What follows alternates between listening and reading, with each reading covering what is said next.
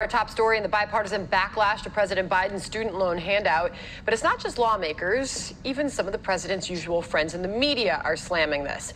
The Washington Post calling the handout a, quote, regressive, expensive mistake. Let's bring in Harold Ford Jr. and David Avella, our power panel today. We thank you both for being here. Let me just put it up on the screen. This is Washington Post editorial board. It takes money from the broader tax base, mostly made up of workers who did not go to college, to subsidize the education debt of people with valuable degrees. Biden's student loan decision will not do enough to help the most vulnerable Americans. It will, however, provide a windfall for those who don't need it, with American taxpayers footing the bill.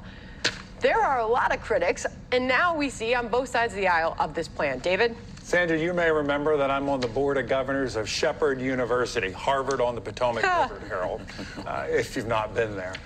We don't know the full impact this is going to have. For example, will interest rates go up on those who actually do have student loans? The full impact is not known on the president's action.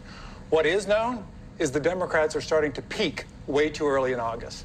And as we see gas prices continue to stay where they are, as you continue to see home fuel prices continue to be high, as you see this backlash that we have on student loans, you have Democratic candidates that are going to continue to run away from this president as the elections get closer. Look, it's hard to imagine, Harold, that anybody who doesn't benefit directly from this plan is going to be happy about it. But Karine Jean-Pierre, to your point about not knowing the full impact of this plan, was just pressed in the White House briefing room a few moments ago about how much this is going to cost. Listen. There are critics who are saying that this is not about the pandemic, it's not about those conditions, that this is about getting people to vote ahead of the midterms, and that the real national emergency is Democrats in the midterm election. Well, we have said we're not going to make everybody happy. And so if we are not making everybody happy, you cannot say that, that what you just laid out is certainly cannot be the case either. Okay, so that was Jackie Heinrich, our own reporter, pressing her on if the economy is so great, and I'll get to her not knowing the real cost of it in just a minute, different side. But if the economy is so great as this White House often paints a rosy picture of what's happening right now, why are handouts needed, Harold?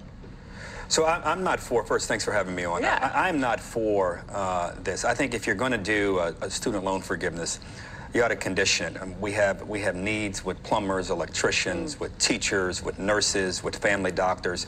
If you want to provide some relief for that group of people at your college or any college, we should be doing that.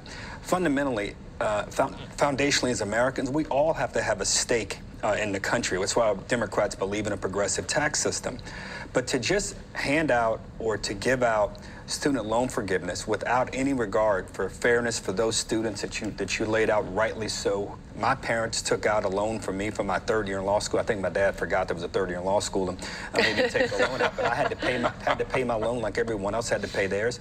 And then to the inflation matter, my friend Jason Furman, who is certainly no Republican, has made clear that this $500 billion on top of what we're dealing with now is not going to tame. And it seems like inflation has flattened. Gas prices are coming down. There's a narrative that has developed for Democrats. I hope this does not disrupt it. We had a good night the other night in the elections here in New York with moderates winning. I'm just hopeful that this does not deter us and distract us from what we should be focused on. That's why he's so good. He makes so much sense. But this is not what the administration. My wife is listening. I want to get now to Karine Jean-Pierre, and this is just a short time ago. Now here she is getting pressed on the true cost of this plan. Listen. So you could say this is how much it's going to cost if everyone who is eligible applies. I mean, we just don't have a number to share at this time. Why don't you? We just have to see. It is a process that we just need to take a look. All right, so we're going to have more on this. We're going to have you guys back because we are out of time. Thank you very much for joining us. Sure. All right, appreciate it, guys. We'll be right back.